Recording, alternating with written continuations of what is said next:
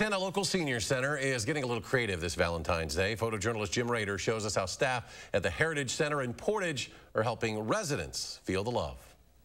I was just wondering if you even wanted to cancel today, but... Oh, no. Are you kidding? It's not so bad. It's good to see my family. I think they look forward to coming too.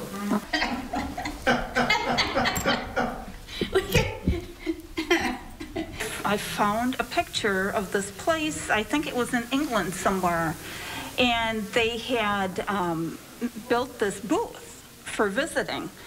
And I snapped a picture of it and I showed it to Paula, who's our marketing coordinator here, and I said, you know, I wonder if this is something that we could do. Paula and I have had fun decorating it for the holidays. We had a Christmas tree up at Christmas, and we've just gone hog wild with balloons for Valentine's Day, and the families are just so appreciative.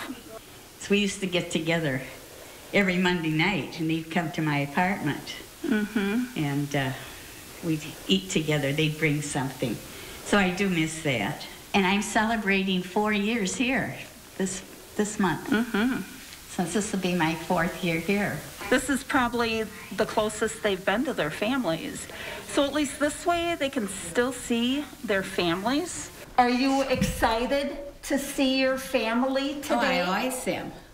Always, yes. Especially every other Monday when they bring food.